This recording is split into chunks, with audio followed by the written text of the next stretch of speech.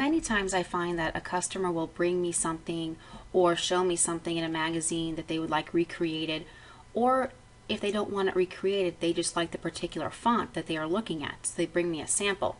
So what I've done here is I have scanned a business card, and I don't know what the font is.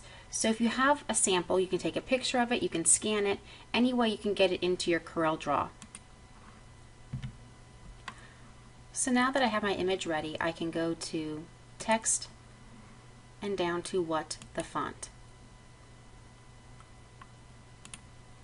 In general, you are supposed to select 25 characters or less. So when this new cursor comes up, it looks like a bullseye, I can click and drag around the text that I would like identified. So there it is. I can click and resize if I find that I didn't do it properly the first time. So keep resizing until you have just the text that you would like. Then in the middle, the highlighted area, the area that you would like to capture, click, and the program will open up a browser to go on to the internet to the website What the Font.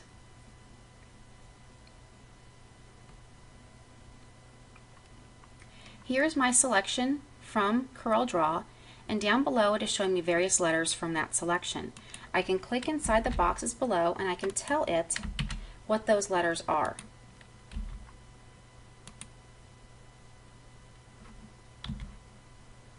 Now here is my eye with the top of the eye, so I can click and bring them together so that it makes a more complete image. And it happened down here as well. The top of the eye looks separate. So I can combine them, and then it gives What the Font a more accurate picture of what it needs to use to find the appropriate font. So all the boxes have been filled in. I can continue.